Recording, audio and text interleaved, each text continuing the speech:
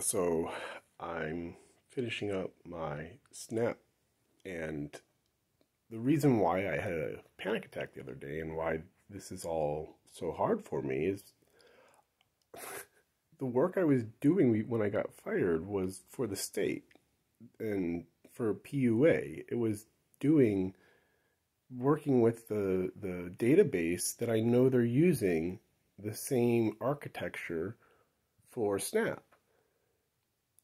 And they sit there and say, oh, it's just one button, it's just one button. And it's like, no, it's not.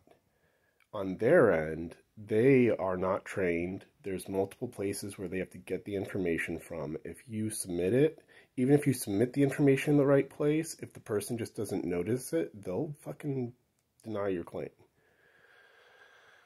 So it's not even a matter of, oh, I need to go on there and do some hard work. It's a matter of, I'm really petrified that I missed some simple things. So now I have to go through with a fine-tooth comb over and over again before I feel confident that I can say that I did it.